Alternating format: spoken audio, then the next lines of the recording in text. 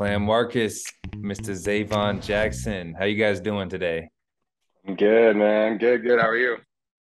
Doing pretty good. Enjoying this day. Marcus, how are things going? Yeah, things are pretty smooth over here, man. You just caught me a little bit off guard. We're not talking Bitcoin, but we're on a different subject today. So I'm curious to see how this will go. Let's do it. Yes. Yeah. So everybody welcome into Bitcoiner's Guide. This is the show we wish we would have had when we first started learning about Bitcoin and health. So we made it for you. Today is Wednesday, November 30th, 4:08 p.m. and in the Mountain Standard Time. The price of Bitcoin is sitting around $17,000, doing its thing. We're gonna talk more about health and fitness today, the low time preference of being healthy, being in shape, eating correctly. We have a very special guest, my trainer, Zavon Jackson. He's so gracious to give us an hour of his time today. Just a little bit of a backstory on Zavon. He's a former college basketball player. He's a certified personal trainer for about the last 4 years or so, if that's correct. Yep. Again, like I said, he's my trainer in the off season. This dude is an absolute unit, 6'5", 225 pounds of lean muscle. He's going to be able to outlift you in the gym and then outskill you on the basketball court. So truly a rare breed. I'm excited to speak with him. It's our pleasure to have you on today, Zavon. Thanks again for coming on. Yeah, of course, bro. We've been talking about it for too long, man. It feels good. It feels good to be here. Yes, yeah, exactly. So let's get started. Just a backstory. So there's a lot of people who are probably listening who don't know who you are. Uh, I guess the biggest question is, how did you even get into training and weightlifting? Were you always into weightlifting from a young age, or did something happen where you started focusing on weightlifting? Like, where does this whole story for you start out? I think if it was more like post college life, so you know how playing college hoops is more like you're just getting yelled at by your coach to just do stuff over and over. So once no one was there to yell at me anymore, I was like, oh, I don't really like what I'm seeing and how I'm feeling, and that was pretty much how it sparked, like what sparked it. And then after that, it was just it was just the endless quest to try to figure out, problem solve until, not to say that the product is ever done, but where you just have a much higher quality of life, and like you feel great every day, right? So that's kind of where it started for me, and then it's adapted over time from being more of like bodybuilding to more, function of your body, and how do my knees not hurt anymore, and just like looking good is one thing, but just having a body to just do stuff for you at the same time, right? So I don't really think you should have to pick and choose. Like I want to look good and just hurt. I just you just gotta do both. Yeah, I think one of the things that we always talk about is like a lot of people when they go and work out, they kind of dread working out and Yeah, dread going to the gym.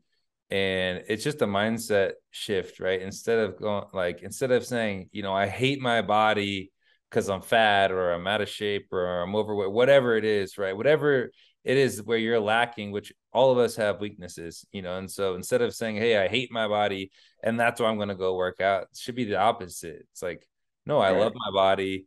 I love I want to continue giving more love to my body, and so the way that I can really love my body is by working out and keeping my body healthy and in shape. And because this is the only body that you get, and so you got to take right. advantage of it, especially when you're young or any age, when you can figure out like this is the body that you have, this is the one life that you get to live, and it's in your body your whole life. Right. Right. And I think a lot of that too comes from like it's just a lot of social conditioning, right? So you kind of like see it on TV your whole life, and you experience a little bit when you're young, and you got the guy on your team that's his head's in the clouds, and your coach is like, all right, on the line, you're gonna run. And it's like these are the exercise related things that kind of just bleed over right into your adult life, and so now you're like, oh, am I doing something bad? That's the only way that I'll run, or like whatever it was for you when you were younger, it's Yeah. kind of like I just know it. I was the guy that hated to run, right? And so when you kind of just like take a step back and like, why do I think exercise is this, or why do I think it's that? Whether it's good or bad, right? It's just a matter of just questioning like why. So once I took a step, I mean, just from my own experience, like once I took a step back and I was like, oh, my relationship with like fitness in general is mostly just like, I like to play basketball, so I run, but it's not like I care about my body, I care about my lungs, I care about my, and once you make that mindset shift, it's, I mean, that's everything, right? So once you get to the other side of that, then you're kind of just like, what's gonna stop me, right? Yeah. I'm trying to get better at everything. So that's kind of like how it got to where it is today. Yeah, and and a lot of guys, right? Like you and me are former basketball players, or I still play basketball, and you still hoop too, right? And so, even for people who haven't ever played an organized sport before, keeping your body in shape and keeping and staying healthy is super important. And from an athlete's perspective, so for a lot of you guys who don't know, there was a time when I retired from playing overseas and I stopped for about 2 years. And like the first 3 months when I came home, I probably gained 30 pounds of fat just like that, and no one could tell either because I'm tall and I could hide it with a shirt on. But anytime I would be in the bathroom, take the shirt off, is like, man, this is not good. I got to do something about it. And that's actually when I first started working out with Zavon. I was just, I wasn't even an athlete anymore. I was just a regular dude. And I realized that, I didn't like how my body was. And I figured, hey, I'm in my 30s. I can be in good shape for a long time. So I might as well get back into good shape again. And so what's hard for me a lot of times is just not, I can go to the gym, but I may not know exactly what to do, what lifts to do, what exactly to eat. And so I think that's one of the reasons why we brought Zavon on today was, maybe for those of you who have the desire, but you don't know exactly, you don't have the right information. We want to make sure that we can get that right information out to everybody, whether you're an athlete or whether, you have a 9 to 5, whether you're a single mom, stay at home mom, whatever it is that you are. Like, we want to make sure that you have that right information. And I think that's something is from the Bitcoiners perspective, we've been able to see the lies in money. And so that's like, we've been able to see like, hey, to get red pilled or orange pilled, whatever you want to call it, we've been able to see through all the lies that they've told us or the things that they've hidden from us. They being, the people who benefit from that. And so I just kind of want to dive in, what are some of the lies or some of the misconceptions about health and fitness, some of the biggest ones, when you have someone that comes in for a consultation with you, like what are some of the hurdles that you have to overcome that most people that they just constantly say the same things over to you, which are totally wrong. Yeah. I think the most prominent one is the greens side of things, right? So people will come to me and say, I've been eating healthy, but insert this here. Yeah. And everyone's version of their health is different and stuff. But I'm like, oh, so what does healthy mean, right? And they'll tell me I've been eating salad and I've been eating my vegetables and I've been, and it's funny, like we really do laugh about it now, but Yeah. I think that's probably the most prominent one. Mistaking things that are low calorie for health. So like, yeah, like spinach is low calorie, but it's an inflammatory food, right? Your gut doesn't like it, your body doesn't like it, your joints don't like it, and it just gets marketed so well that people are like, oh, healthy, right? And so that's not a one time circumstance. That's how a lot of it is, and a lot of the things that even most people think are healthy in general are just marketed very well, right? So even your protein bars and your like, it's just all the stuff that you see on TV, and you see like, oh yeah, you see the active people doing this and doing that, and it kind of just subconsciously bleeds into you about like, oh yeah, well, this is what I should be doing, that is what I should be doing. And like, it's not as glamorous, it's not as pretty. I like, if I'm like, hey, yeah, you want to be healthy, like, we're gonna eat steak today and tomorrow, and so yeah. right. So that's the kind of stuff that I see, or I hear the most probably. And then nowadays with social media, especially, like, of the I train probably like 50-ish people a week. Of the 50 people that I train a week, like at least 10 of them once a week will come up to me and say, hey dude, I saw this on Instagram, what do you think? Hey, I saw that on what do you think? Yeah. Right. And I kind of like, it's a good place to learn, but there's like you can understand, it's very saturated. It's very like people are very stuck in their this is my way. And again, it's just marketing, right? I want to make money, so you need to buy my program, you need to buy my whatever, right? So that's where a lot of the training side of it is like when you train in real life, it's a lot different than the social media side because you're Yes. dealing with people face to face, and they're like, I got 57 questions for you, right? And if you can't answer it, then I'll go to someone that can, right? And so for me, I'm just like, I'll tell you the truth. I'm not scared to, maybe say what people don't want to hear, or maybe, tell them that what they have believed their whole life is not the truth. Like it's all subjective, of course, but those are, the social media side is definitely, it's giving me a couple headaches in my day. Yeah. Yeah. And there's like a lot of, I mean, even just simple misconceptions like with seed oils, how seed oils are very inflammatory, they can be toxic. And just something so simple as cooking in vegetable oil, right? It sounds like, oh, vegetables, I'm cooking in vegetable. Like some people might think that that's healthy for them. And so, just those little things are so important to get the things that are going to hurt you or going to cause inflammation in your body, to get those out of your diet. Super important. um, Definitely. and when you talk to a person, right, like say a person comes in and says, hey, my knees have been hurting, my hips have been hurting, or something, they got joint pain or knee pain or some type of pain. um, how do you go about helping that person? Like what's your process that you go through to help someone who may have knee pain or joint pain or some type of pain, back pain, which a lot of a lot of people that once they start working, right, they sit down for 8 hours a day, they're at a desk, they're hunched over.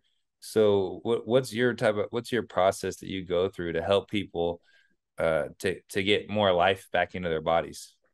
Yeah, and this is really a cool question for me because I feel like I've just been through it, right? And so especially when you live in the basketball world, you're kind of like, oh, you're a basketball player, your knees are supposed to hurt, or your body's supposed to hurt, and Yeah.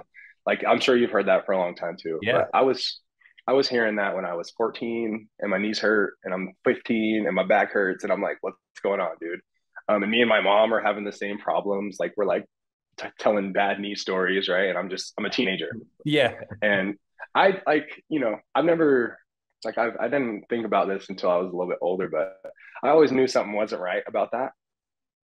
And that's part of my process too, is like I just gotta stop hurting. Like I can't live this life where everything hurts, right? So Mm-hmm. um that was my first little like dip my toes in the water about nutrition. And it's so simple and it seems so like first grade once you come on the other side of it, but you're like, yeah, what goes in comes out, right? And so like if you put good food inside your body, um, you know, good subjective term again, but put some good food inside your body, you start to feel better and you start to have more energy and you're not tired and your joints don't hurt, right? So that's most of my like my immediate process. And then there's definitely exercises to help strengthen and increase blood flow and all that stuff too. But Mm-hmm.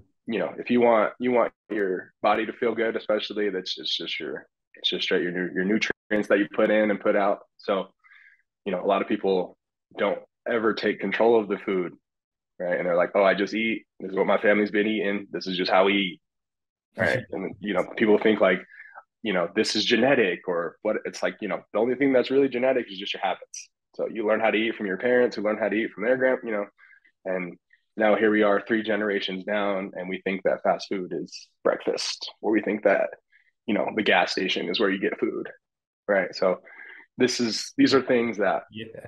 they kind of it just comes If you get a salad from 7-Eleven, there's nothing wrong. That's healthy eating, right? right. It's a salad, right? It's a salad. So just like taking power of your food, and trust me, I mean it's the hardest fight to fight ever. Like we talk about this all the time. It's just a beast, and mostly because there's not like it's a full lifestyle change. It's not like, oh, I'll just eat out half the time, right? Because like for example, like the gym is like, oh, I'm going to start to work out. I'll go once a week. I'll go twice a week, but Mhm.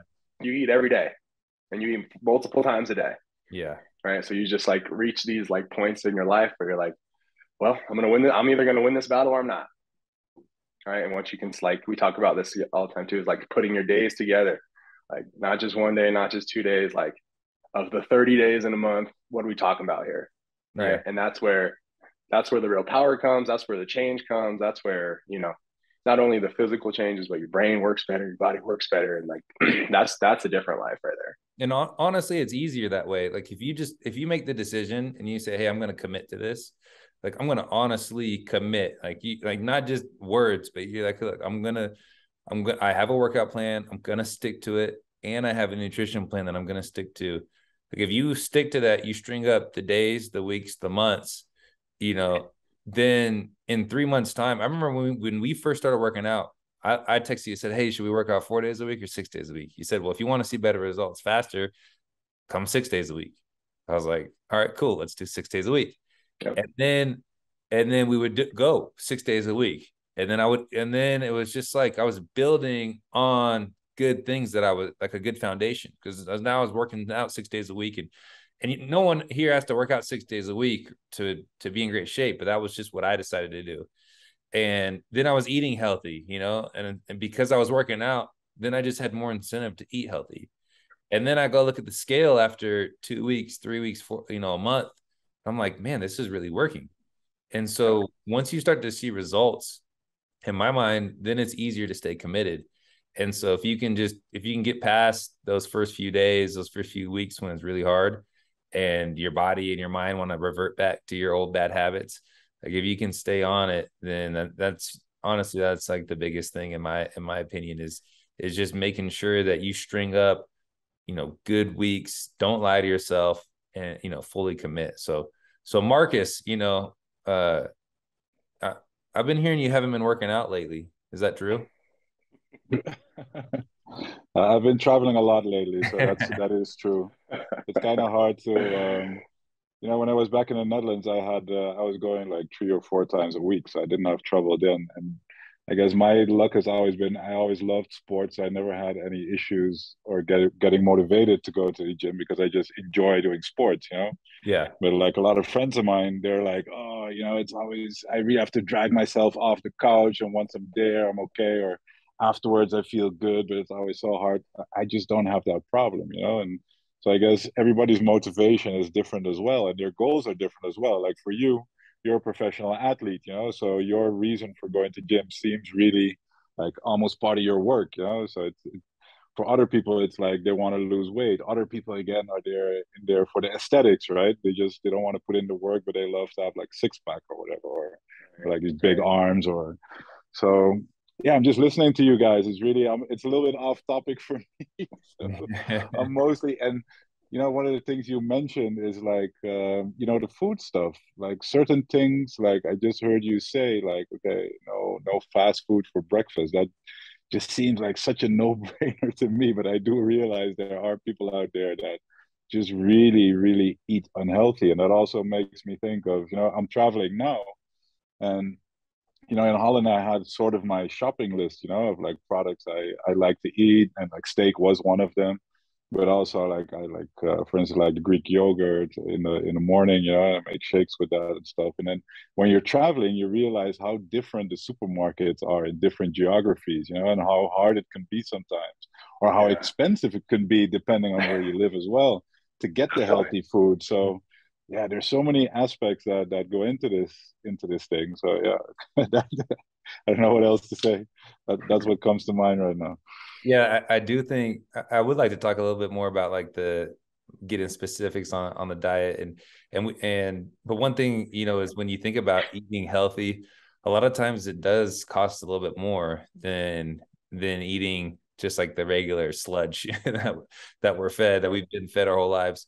But I look at it as like a upfront cost. It's an investment, and if you take care of your body now, then you won't have as many sicknesses, diseases, and all these things that come with, and that's not like always for sure, right? Just because you eat healthy and work out doesn't mean you Yeah. can't get cancer, you can't get whatever, but you have a better chance of staying healthy longer, of not getting as sick. If you even during times of like COVID, right? The healthier people, obviously there were some outliers, but a lot of the people who were healthy, worked out, who ate healthy, didn't get nearly as sick when they got COVID. And so I think that was, an eye opener for me as well, was, hey, what happens if there is something that's going around, or if I just want to be able to do my work on a day-to-day basis? Well, if I'm working out, if I'm eating healthy, then I'm giving myself the best chance to not get sick. And that's a good upfront investment for me, because maybe I have to pay more money in the long run if I have more diseases or sicknesses or different things that come about, that I got to go to doctor's appointments more often, or whatever it is.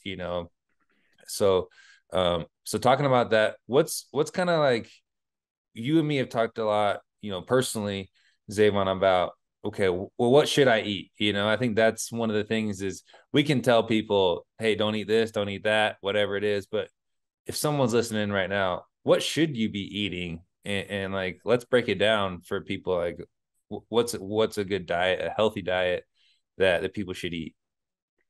Yeah, and this is an interesting one too, because I've had to like kind of piece these ones together.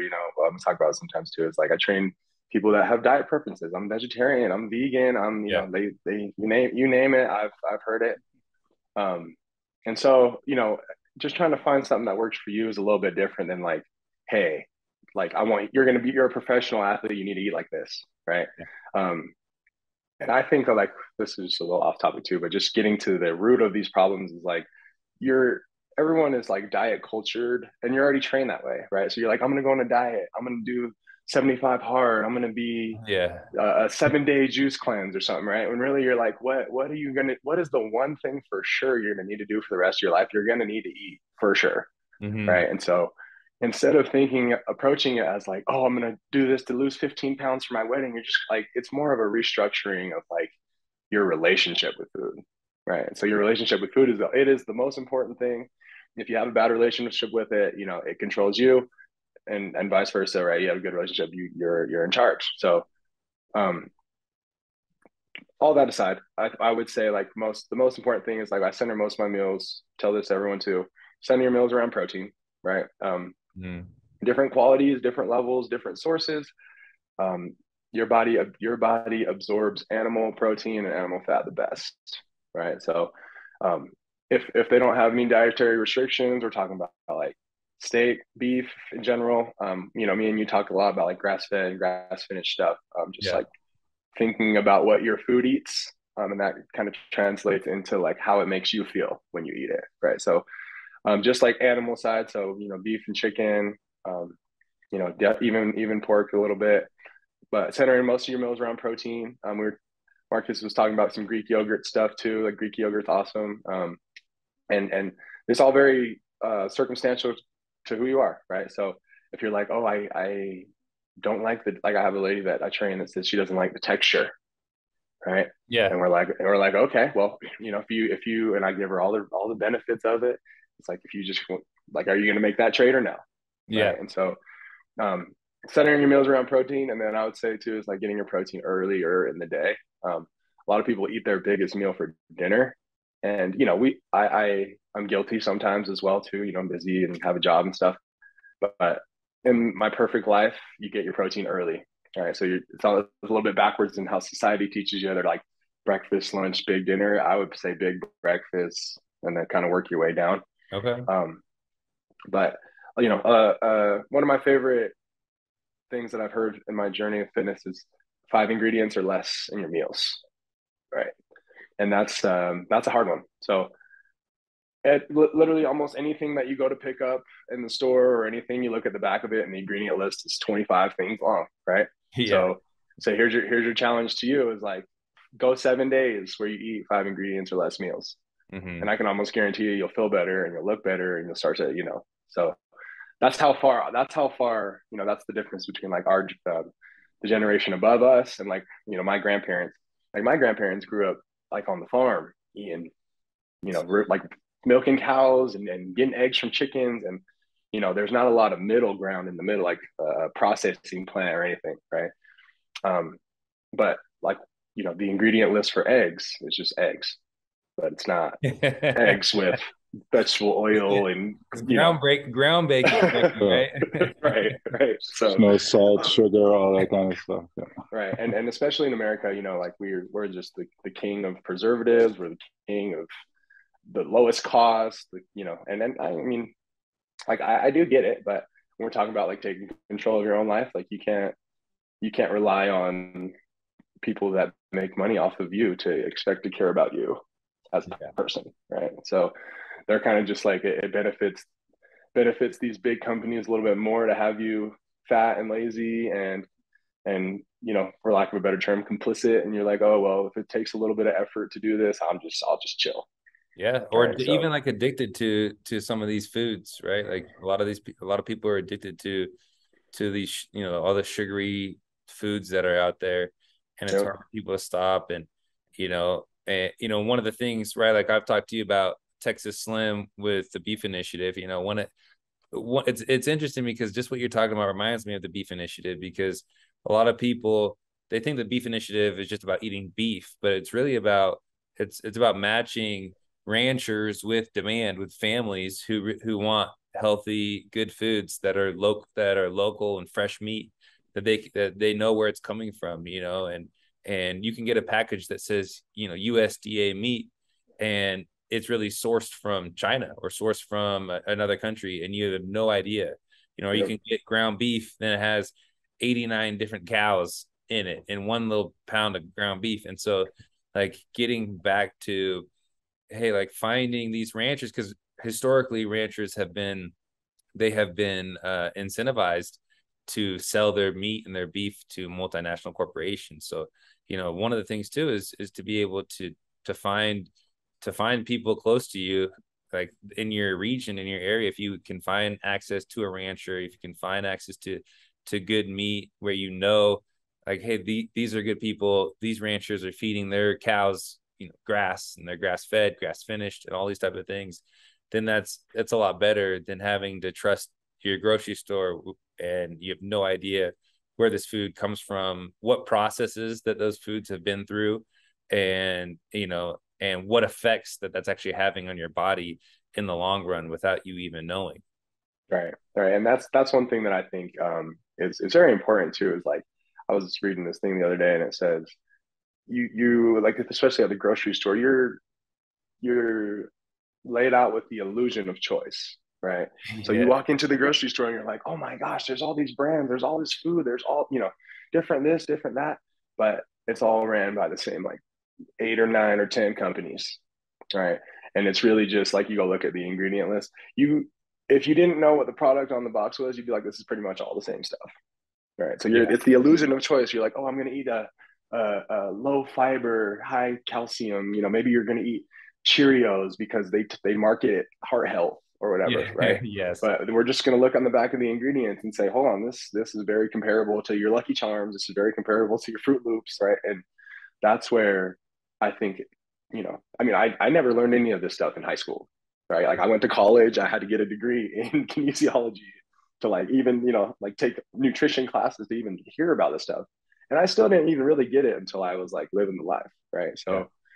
So that's where I think, you know, like I go to the grocery store and it's like it's not a, once you get through it a little bit, it's not a project anymore. I'm like, yeah, I'm gonna get eggs, I'm gonna get meat, or not meat, you know, I'm gonna get egg, I'm gonna get fruit, I'm gonna get honey, and I'm gonna get butter or something, Mhm. right? And that's about it. And I'm gonna go home. But once you know, get out of the, this is how it's always done, you know, you're kind of your whole life you think like you're gonna eat cheap food. Right, you go to school, you get free school lunch. You go to, you know, and that carries you for a long time. Yeah. You go to college. You're on scholarship for food, right? And they're not like, oh, I'm going to give you a scholarship for the grass fed meat. No, It's like, there's come to the no, cafeteria there's at not enough 10:30. money. You don't get enough money in your stipend for that type of food. We all Right. know that. So right. So that's where I think on the you know, like it's just a different thing, right? So like you're like, yes, I'm spending more money on food. Yes, but you're not paying for the ingredients. You're paying for the lack of ingredients, Yeah. right? And that's where I think people. I mean, Spot you know, on. it's hard. It's hard, right? Because we're talking about money and finances and life, right? So like, oh, you got a family to feed, but you actually care about your fitness. Those these are hard combos to have, right?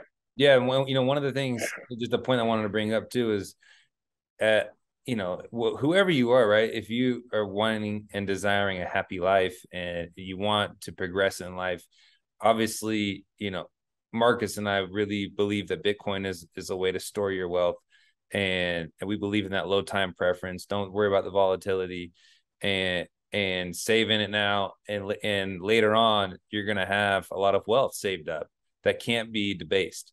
And if you're gonna have a lot of wealth, you also have to focus on, okay, how am I gonna enjoy that? And am I gonna enjoy that with a healthy body?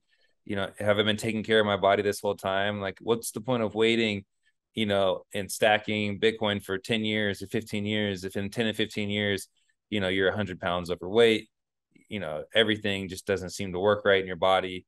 And, so the whole goal is not just ending up at that point with a lot of money, but also ending up at that point with a healthy body, with good relationships in life, and just overall trying to progress and being able to give back and mentor and help others along their way, along their journey in life. And I think that's, one of those things is health is super important. When you don't have health, you really recognize it, and you don't know how long you can be healthy for if you aren't intentional about what you're eating and how you're working out. So I wanted to go through a couple of misconceptions, right? So when we talk about animal meat, right, one of the things that I really enjoy is animal fat. So my question is, does animal fat make humans fat? Does fat in foods make people fat? Or what makes people fat, right? Because I'm sure there's a lot of people out there, the majority of these people listening, I bet, want to lose weight and want to lose fat. So what makes you fat?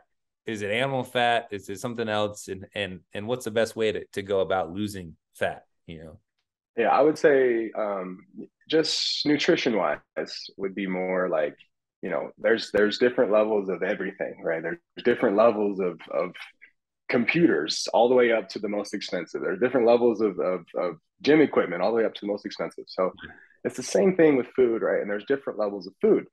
So if you're gonna go find stuff in a wrapper or in a package or something, you just have to think about how it's made, right? And if you're looking at the back, like on the nutrition facts, it'll tell you how much fat is in it and how much and how much and how much, right? So we're gonna look at, let's just say, like a box of like wheat thins, right? You look on the back of the wheat thins, there's like fat in wheat thins, right? This is mostly just the oil that they cook with, right? So this is what, go back to that seed oil combo we were having, right? It has fat in it because it's vegetable oil and canola oil and sunflower oil and all that stuff, right? That's the bottom level of fats. As you climb the ladder a little bit, you're like, it's just called like it's bioavailability. So how well can your body absorb it, right? So when we're talking, and meat's on the top on the other end of the spectrum, right? So you look at, like, for example, like the steak, right? Ideally, we talk about the grass-fed steak all the time. Yeah. It's full of protein and it's full of fat. Yeah. And it's going to go, your body's going to absorb it. And fat is one of those things that you have to intake it to release it. If that makes sense, right? So at any point, what do you mean by that exactly? So like, if your body doesn't ever get good quality fats, it just holds on to all the fat that it eats. Okay. That makes sense, right? So like, let's say, like I'm sure we all, someone who's starving almost, basically. Right. Your right. nutrient, you're lack. It's like the old saying where, we're overfed, but but there's an under amount of nutrients. I'm butchering that, but yeah. So, let's think about it. I'm sure we all know a few people with some big bellies or whatever. And you're like, wait, but I eat fat. And I have a big belly. And then you like put the pieces together. Cause I mean, this was just me. I just used to have a big belly. And I'm like, hold on, like my fitness, tracker, the guy on YouTube said I need to eat protein, fat, and carbs. It's just your quality, right? And so one of the things that I have people do, and this works like a charm, and they think I'm a genius for it, I just say, look, just cook your food in butter. Yeah. Right. And that's just animal fat. So ideally, we know the different levels of everything, really, so that it goes all the way up to grass-fed butter, and it goes up to ghee butter, and goes up to beef tallow and all sorts of stuff. And these are just animal fats. Right. And so once you start to get some good animal fat in your diet, then, you feel like you have energy, you feel you're starting to get in better shape. You start to feel like that fire burning inside of you of like, dang, I'm kind of on fire today. And that's, I don't know, you gotta live that feeling to know that feeling. But that's like where you want to live your life. Like, not on the other end of what can't I do, or where what am I going to have to, what do I have to do today? It's really just like, what's going to stop me today? Because it's not going to be me, so that's just one of the things where it's a huge misconception about fat, right? And it's just the word, so it negatively connotates in people's head about like, oh, I'm going to eat fat, I'm going to get fat. Yeah. But what causes people to get fat? And like, if it's not animal fat, what causes people to get fat? Like, everyone says sugar. Is it overeating? And like how? And if you are fat, like what am I doing right now if I'm fat to not be fat? And what can I do to get to lean up? To get more lean. Yeah, and this one hurts people's feelings a lot when they come and see me, and I'm like, I'm sorry to tell you this, like your exercise is this much, right? And like personally, like we work out pretty hard, yes, but it just doesn't work without the food. Yeah. Right. And so I would say to people, like, the seed oils, the sugar, the gluten, the preservatives, you look at the back of stuff, and mind you, like I'm just speaking from like as the American experience right now for the masses, but these are all things that just kill your metabolism. All right. And so now, like, your metabolism, and you've probably heard this saying a few times in your life too, is like, oh, I'm getting old. Oh, when I'm getting old, I gotta slow down. I'm gonna have the young kids do it for me now because I'm old or whatever. The biggest excuse, right? It's a humongous excuse, right? And then you see people like, you see people like LeBron, you see people like Tom Brady, or like, wait, they're 37, but really, like, in the process of human life, it's really not that old.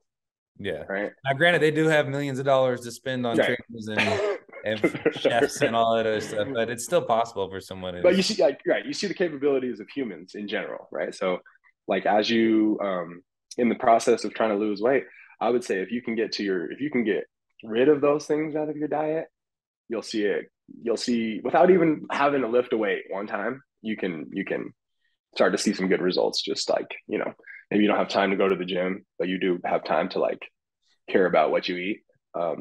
That would be the one, is just the elimination of all the fake stuff. Yeah. I think sugar is a huge one. And again, I'm no nutritionist or anything, right? So I just didn't put that up front. But I think a lot of people have no idea how much sugar they consume, even just in their drinks. I honestly just drink water most of the time. And also in alcohol, there's like a lot of sugar, right? If you're a big wine drinker or a big beer drinker, there's like tons of sugar in there. Yeah. And I think also people like to put sauces on their food. Like they like to go crazy with all different kind of sauces or whatever. They just consume tons and tons of sugar or sugary stuff. Yep. And it's very like it's so subconscious, right? And you're like, oh, I just do this because it tastes good, or I just do, like I've been drinking wine since I was, you just kind of like validate these things in your head without really taking like personal accountability, right? And that's where like everything that goes in your body is your fault. It's your fault. So you have a choice of whether it's going to be good or bad, or who you're going to support, or if you're going to, pay these big companies, you're going to pay your local farmer. Like, these are the things that trickle all the way down to they essentially make you who you are. And it's not only on the outside, right? It's like the way that your body works and the way that your brain functions and how fast you can do this, and how rested you feel, how easy it is to go to sleep. Like, these are things that people just have problems with. Like, I have a lot of people that have like sleeping problems. And I'm like, did you exercise today? Did you eat real food today? I mean, most of the time the answer is no. Right. Yeah. And but their answer to it is like, did you exercise or eat well? They're like, no, I went to the doctor and my doctor said I should have this, or I should take this, or I should, and this is my favorite part about Sean, really, is like we just get it on this level of like, you got to do your own work first before you're like, hey, outside sources help me. Right? Yeah, but I mean, because half the time you go to your doctor and your doctor is overweight, Crazy. So what does he like? I would rather go to I would rather go to someone who's living it and can tell me and can give me, like, instead of giving me a pill, like maybe the medicine is in my food, like maybe the medicine is in working out, getting full range of motion. Maybe that's where the true medicine is, and not in some lab created pill. Most of the time, honestly, most of the time. Yeah, I mean, that's how humans have lived for thousands of years. And so, why all of a sudden is obesity an issue? Yeah. So, okay, one more question about food, right? Vegetables and salad, right? So we've kind of touched on this. I'm sure a lot of people want to know, because this is one of the biggest things that you're told your whole life. Hey, vegetables are healthy, salads, like that's how, if you want to lean up, go eat a salad, go run. Get on the treadmill, eat a salad, and that's what's going to get you lean. What's the issue? What's wrong with that thought process? And why are salads and vegetables not necessarily as healthy as what everyone thinks that they are? Right. And this is this is the one I fight this battle a lot too. People, they either Yeah, love it or they hate it. Right. Um, but we want to know the truth. Like, we just tell us the right, truth, right. right? We like, I don't care about any other preconceived notions. We just want to know what's the truth on this. Yeah. So the truth is, like, everything that's ever been put on earth has some kind of defense mechanism, right? We got our hands, we got our teeth, animals got the claws, the fangs, the all that stuff. Same with plants, right? So like, you think about a plant that has a defense mechanism, you're like, oh, like Venus flytrap. They got the mouth that closes and eats the fly, Yeah. right? Um, that's not a unique experience to just that one species of plant, right? So every single plant that ever has ever lived has some kind of defense mechanism in it, and most of it is inside of the plant. Makes sense, right? So these salad foods, right? Your leafy greens, your spinach, your kales, your romaine lettuce, your um, even broccoli a little bit. These are all things that you notice the animals that have the best physique, so to speak, like a lion is not going to eat broccoli, right? And you're like, oh yeah, well, duh, because lions eat meat. But truly, there was a time along the evolutionary process that the lion ate vegetables and had a bad reaction. So they evolved to be better than that, right? Mm-hmm. But then the other side of this is like, oh, but I know, like, there's a lot of animals that eat vegetables that look good, right? Like horses, or for example, they're all muscle and they eat grass. Yeah. But then you're just thinking about like the inside. So cows, horses, all that, they got multiple stomachs. They have multiple ways of digestion. Has a five stomachs, right? Something like You that. know, and so when they eat the grass, their body can absorb it, get all the nutrients out of it, and get rid of it. Right. But for us, when we're, let's just say your diet is predominantly leafy greens. Um, when we eat that, it's just straight inflammation, right? So you eat that and your gut swells up, your intestines swell up, your joints swell up, your knees hurt, and the only way to combat that is to start to get some animal protein and some animal fat. All right. So where the slope gets slippery is like, I'm vegan, I'm vegetarian. Yeah, because And so what do you say to people, right? Because there are a lot of people out there who are vegan and vegetarian, and they yeah, swear by it, right? And they go, "Hey, yeah, look, this is great for me.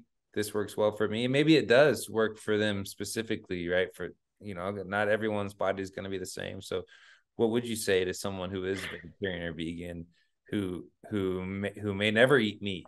Like, yeah. what's kind of the thing that you say to those people that lean that way?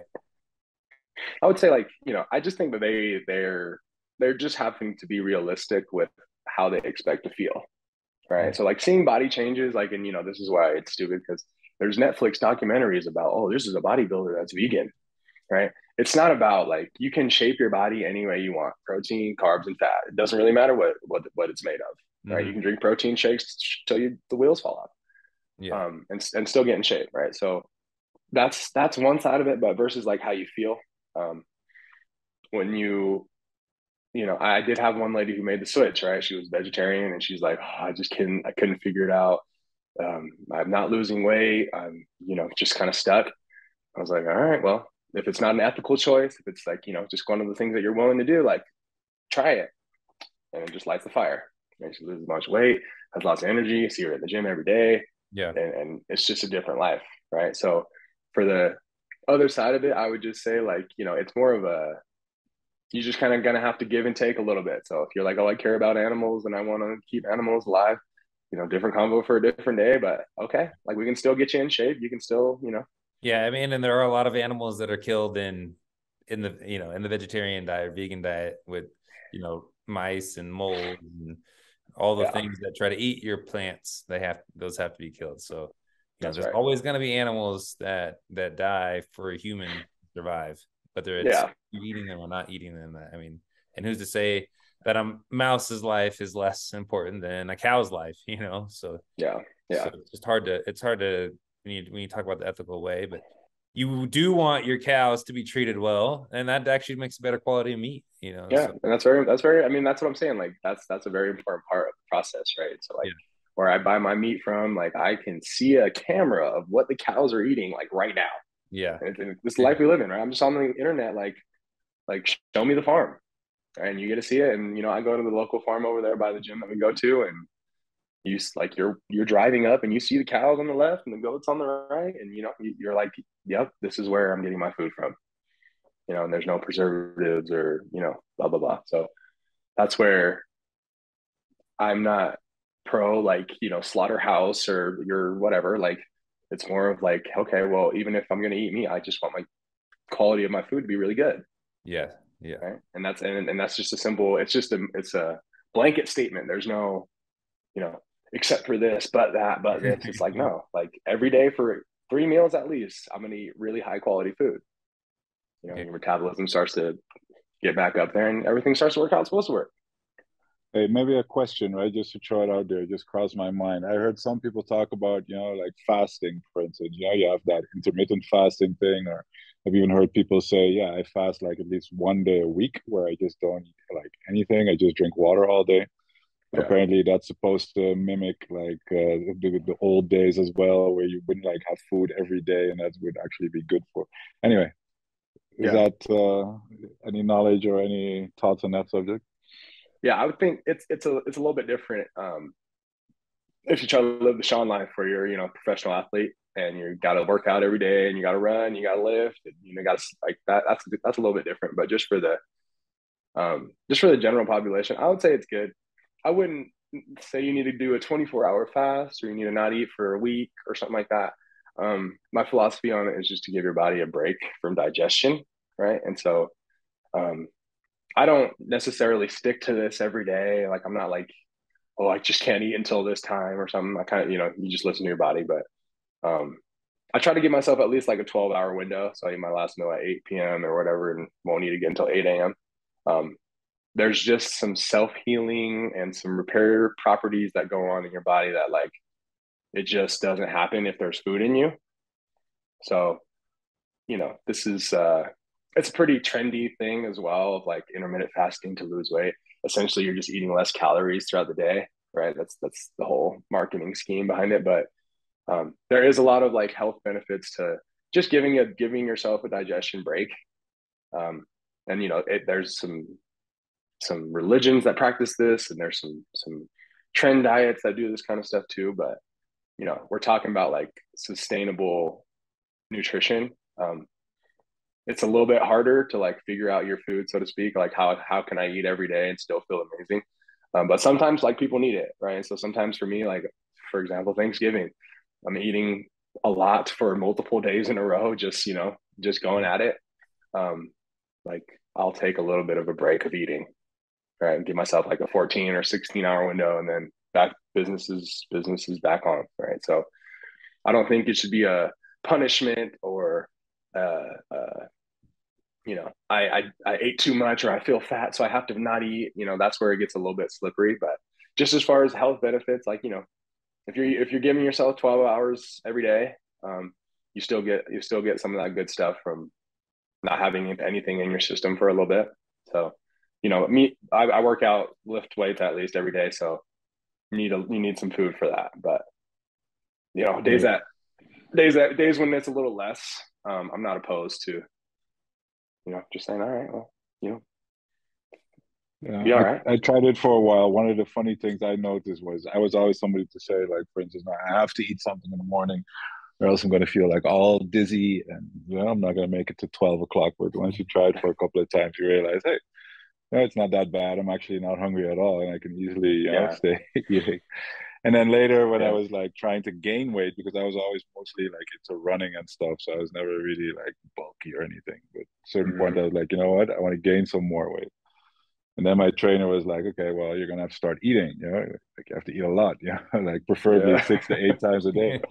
Then I had trouble with that, it's like Yeah. also a different kind of food you're eating. But yeah, that's the weird thing about it. A lot of people do not think too much about and they're just stuck about in their patterns and stuff. But there's a lot of stuff you can do and change and feel the effects of Yeah. that. So And a lot of these things too are like you eat breakfast in the morning because you've always done it, right? You're like, yeah, when I was a kid, we just had breakfast in the morning, right? And not to say that it's good or bad either way, but it's just one of those things where you're just like, you're never really asking why. So sometimes I'm like, I'm not hungry, I'm just gonna go to work or whatever, right? But You have to listen to your body, right? I think you that's just all. gotta, you just gotta listen.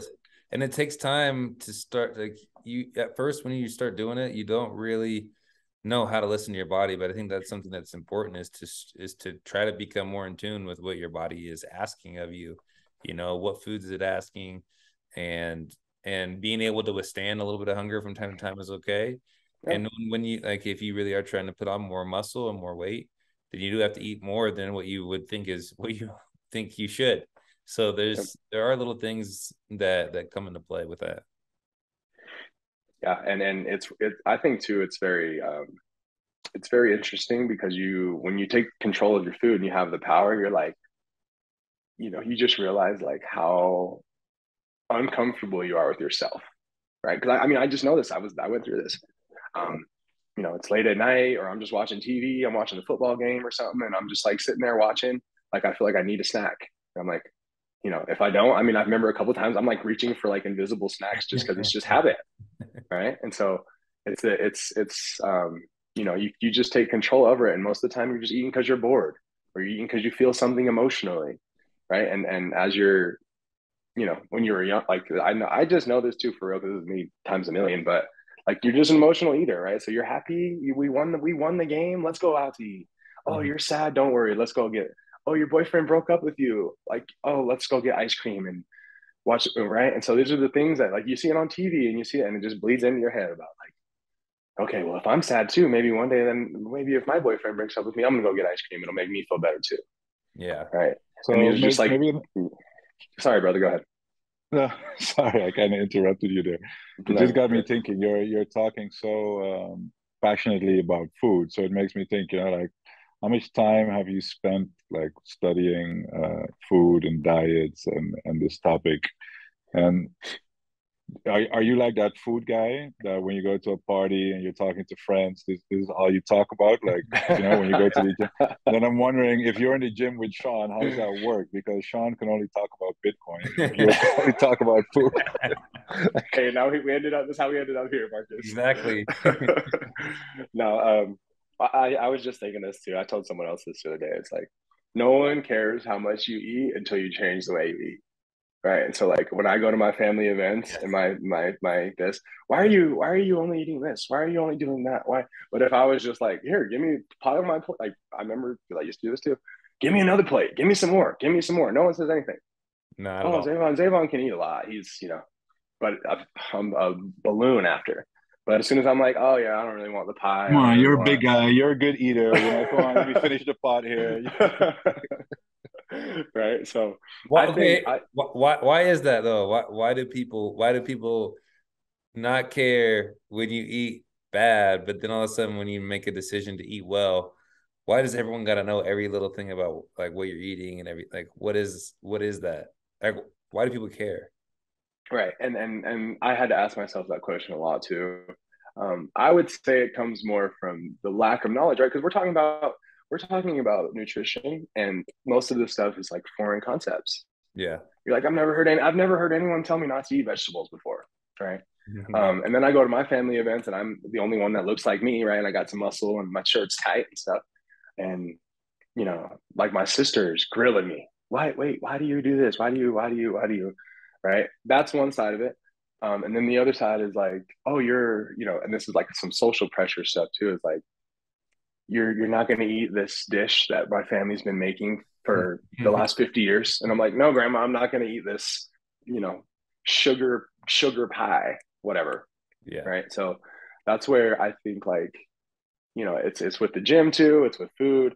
um, you just have to break these cycles, right? And it's unfortunate and it's hard combos to have, and you're kind of just like, well, like, I'm sorry, grandma, you've been wrong for the last however many years about nutrition, right? It's about other things different, but like, you're having to break these cycles, and when you're trying to break the cycle, you know how it goes. I mean, this is why we kind of related the Bitcoin to this side of health and fitness, is like, you're just thinking different, right? And when you're thinking different, like, people are super into it, or they're turned off by it, right? And so that's where, with family, they're like, they can't be turned off.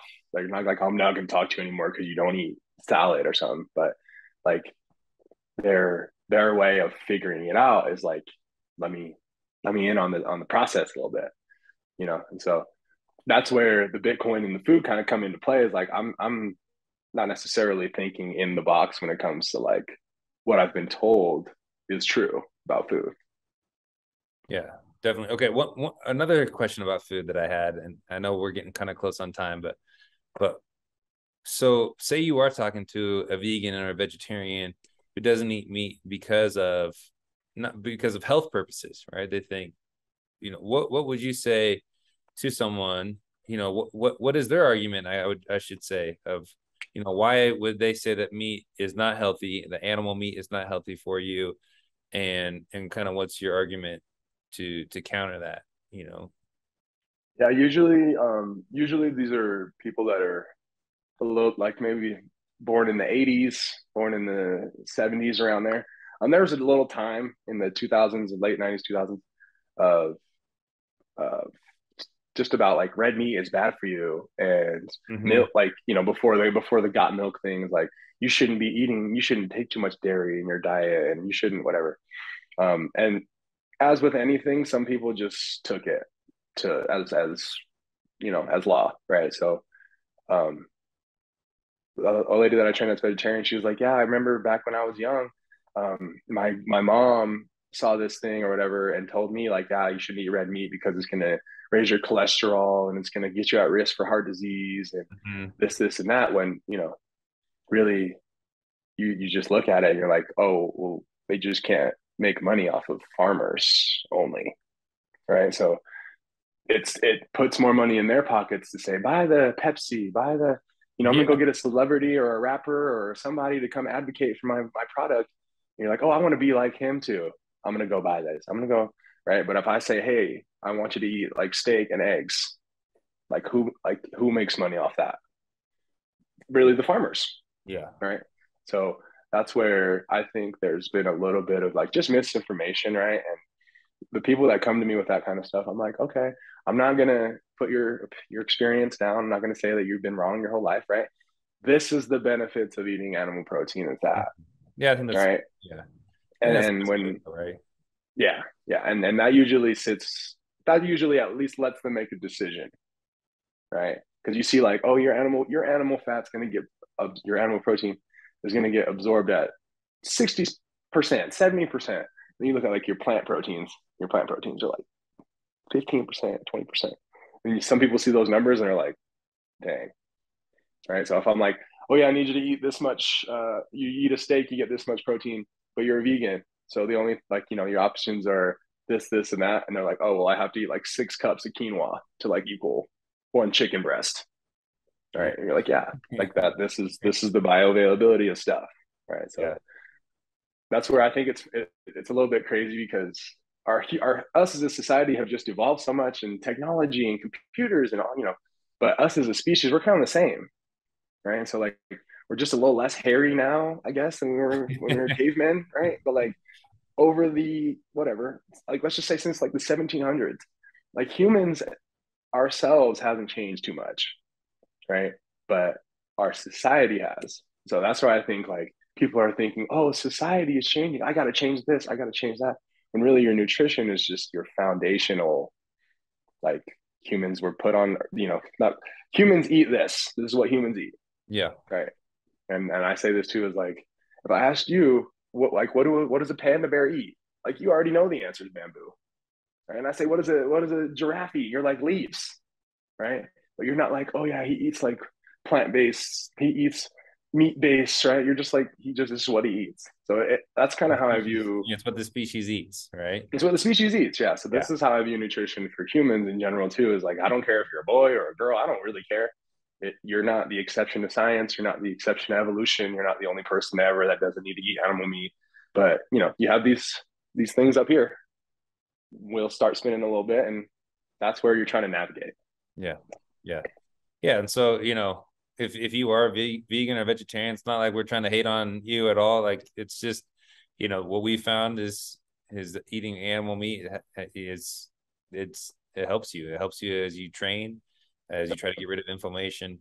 So, maybe you feel like, hey, I have a great diet, I have a great body, vegan, vegetarian, that's great too. So, Yeah.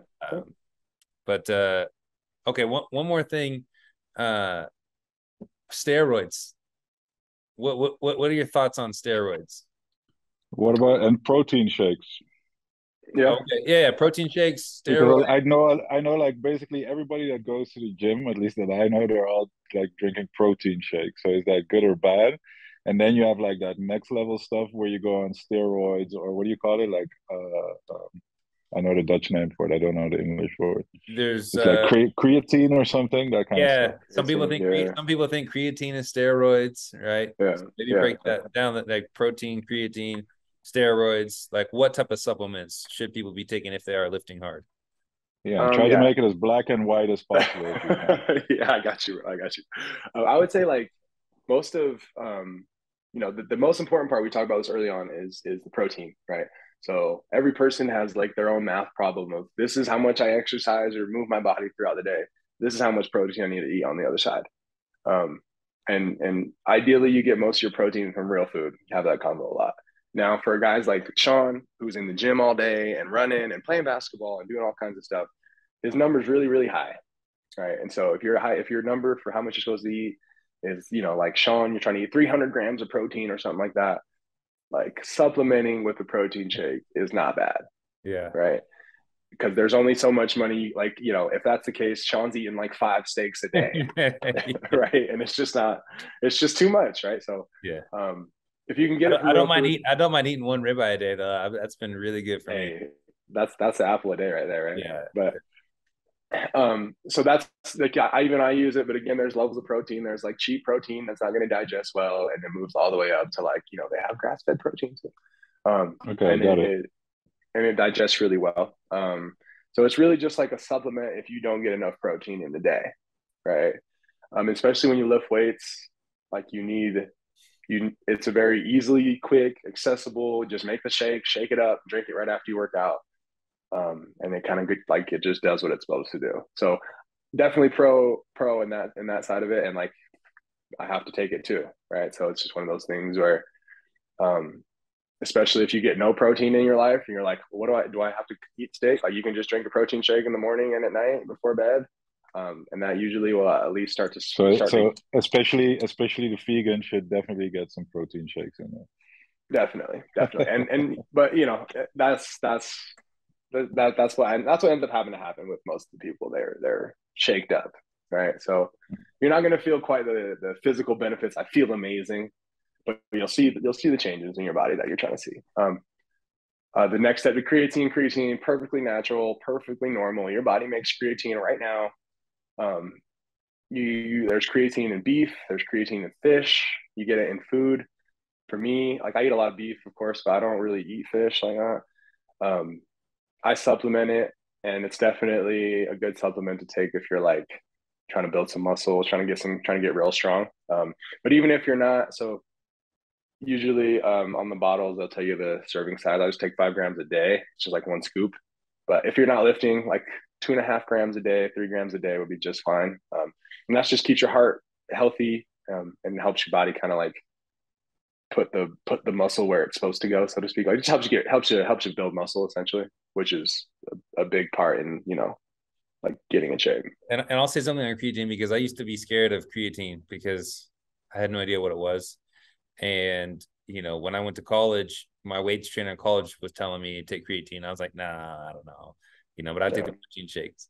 And then when I started working out with you, I take creatine. I was like, nah. And then like these last 2 years, I've been in Spain. My trainer out there, for the basketball team, he's like, you're working out a lot, you're taking protein, you should be taking creatine too.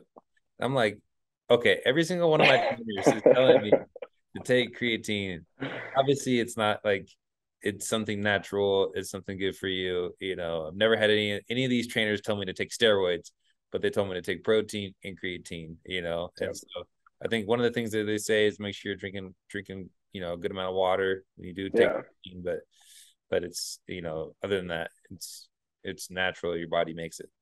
Yeah, perfectly normal. I remember when I was in high school, a couple kids on my football team, and this was before, like, I guess the era of information, so you just look it up. But they were taking creatine and then going to football practice and then coming back and drinking more, but not drinking any water. It's like cramp up, and then they're having some heart health issues. And I remember that was a big thing, like on the news, and I was hearing like, like there's a lot of anti don't do it type of things. And it kind of just like went away. But at the time, it was like, oh, if you're gonna take creatine only, then yeah, you're gonna have some issues. But just like as a supplement at one time, and a little bit here, a little bit there. You've experienced, I experienced too. It's awesome, right? And it's not on, and as well, like being a basketball player, you get drug tested as well. Yeah, creatine is not something.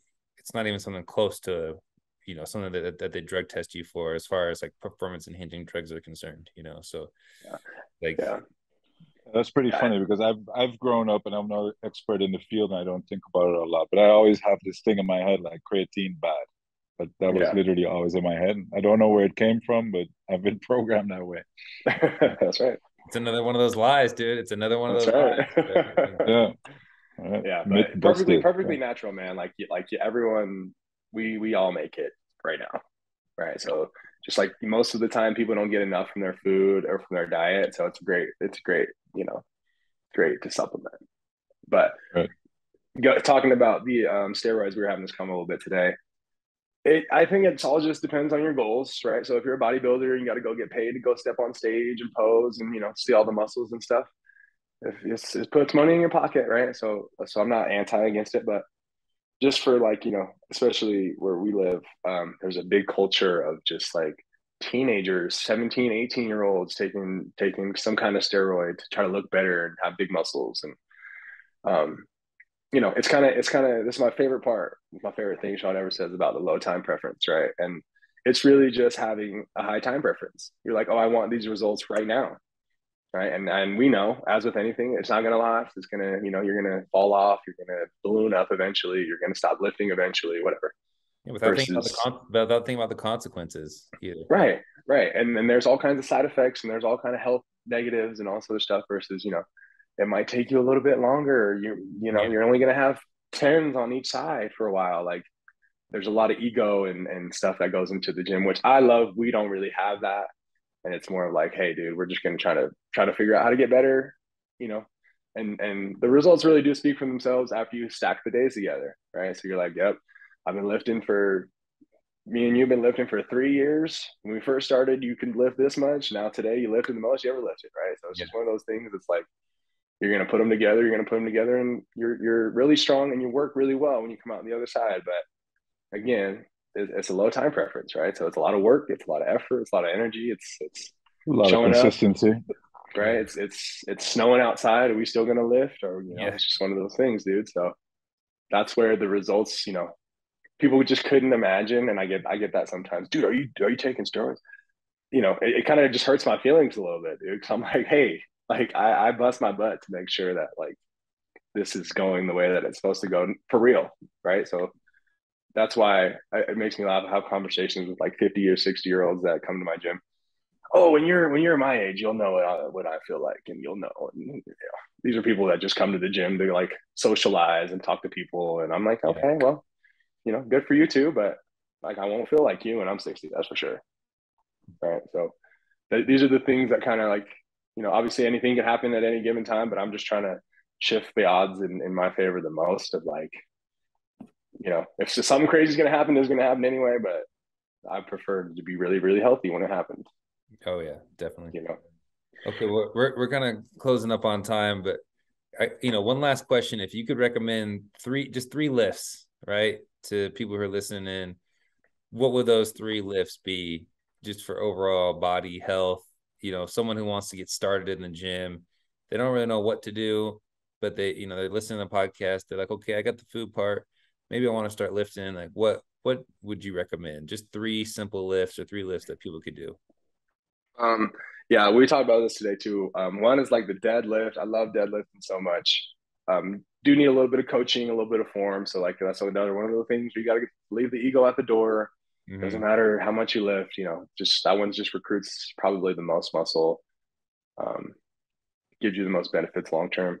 2 is like the sled. So it's getting a little more popular now. We've been talking about this for a few years now, but pushing and pulling a heavy sled, amazing for your blood flow, for your knee joints, your ankles, your hips, just overall cardiovascular health. It kind of checks a lot of the boxes too. And then I would just say some sort of body weight exercise that gives you a challenge, right? So like for us, it's pull-ups, right? And Sean's 6'7", I'm 6'5". That's a long way up and a long way down, and it's a beast. And we talk about how much we hate it all the time, and they never get easier, but we still do them. They do not. And that I don't know why. Right? Sean showed me how to do a muscle up the other day. Yeah, right. Yeah. I can't do that, man. That's not for me. My arms are way too long for that. Yeah, so those are the type of things that they've been there forever, right? We've been doing pull-ups forever, dude. And, one of the things that it's always a challenge, and it's a mental, and you just kind of see that you actually see progress over time. It just doesn't happen fast. Yeah. Right. Yeah. And so before, when you're doing 6 pull-ups easy, now we're doing like 8 pull-ups easy. Right. And it's just one of the things where you just keep coming back and keep coming back. And even if like your body, your brain loves to close the loops, right? So you start to get on that pull-up machine and you can't do a pull-up. You're like, all right, well, I'm going to figure out a way so that I can get there. Yeah, exactly. So those are the big 3. I'm surprised you didn't say squats in there. I was Yeah. Well, I think we're coming on time. We could be talking for a long time. We didn't even get to talk about cardio or recovery, massaging, stretching, cupping, those type of things, which, maybe we'll have you back on and, in a year's time and get to do this again, hopefully. Hold on. Before you do close tomorrow, Sean, I do want to know, because since we're coming out this side, where are you on Bitcoin? I know we weren't going to mention this, but I'm curious. What do you like? Where am I? I'm like, what's your take? Just be honest. You don't gotta fake anything. Like, just Oh no. I'm very sold. And Sean was talking a little bit earlier about like being red pilled and orange pilled and stuff. I kind of got red pilled a little bit about the money.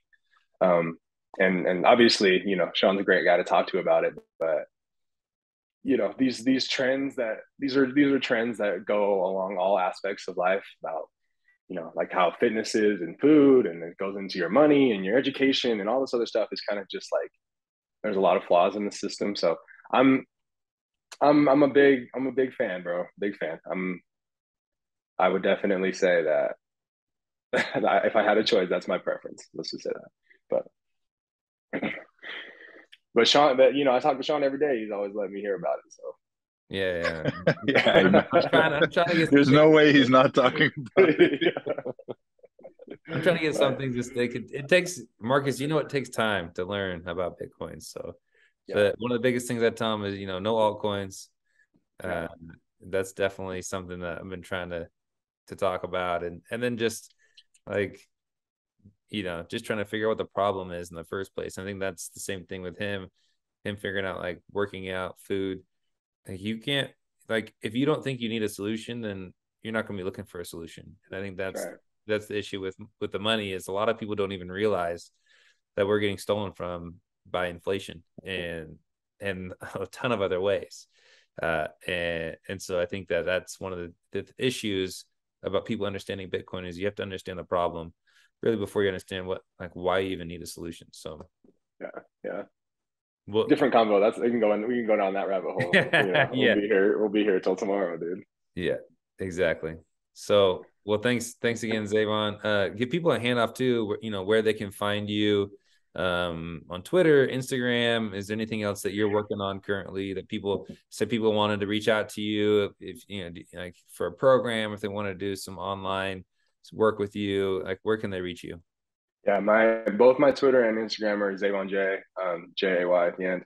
They're I'm a little more active on Instagram just for training purposes, but I'm you know, available all the time, and I try to give the game away as much as I can too. But starting to get into more like online training and online programming and one-on-one stuff with people who are, you know, like you, who want to like really get after it. Just kind of helping people through all these, you know, all these things we were talking about today and all these problems that happen day to day. But you know, it's really good to be able to like really just help anyone. So that's where it lies. And just, you know, just messaging me for right now, and then eventually we'll have some online program stuff that people can just snag and go. So awesome. Nice. Thank you. And it's been a pleasure having you on. I really enjoyed it. It's a little switch up for us from all the Bitcoin talk to really get to talk about, you know, health, working out, making sure your nutrition is right. I mean, I can't emphasize how important that stuff really is. And, you know, it takes time for people to realize why, until you lose your health, or until you just look at yourself and you go, man, like I need to start taking care of my body. And you don't want to wait till you're in your 50s or 60s or 70s to start, because then you've built up so many bad habits. So the younger you can start, the better. You know, get on the right track, and it all makes sense. So thanks again, Zavon. As for everybody else, remember that we have the Meme Factory podcast that goes live on the same channel, 7:30 p.m. Every Thursday.